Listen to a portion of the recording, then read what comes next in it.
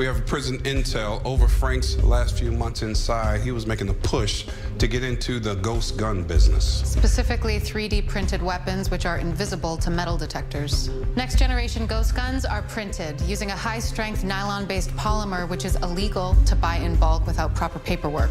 Now, this morning, Metro raided Ridgeside Chemicals based on intel that Frank was about to take a delivery of 300 gallons of that polymer. Which leaves Frank without a supplier. Exactly. Which is where Officer Chen comes in. She'll be going undercover at Southland Chemicals in Venice, the only other local manufacturer of that polymer. And I'll be living at the Langholm Apartments. So until further notice, if you see Officer Chen out in the world, do not acknowledge her. All those assigned to support, see Sergeant Bradford. Everyone else, let's get to work.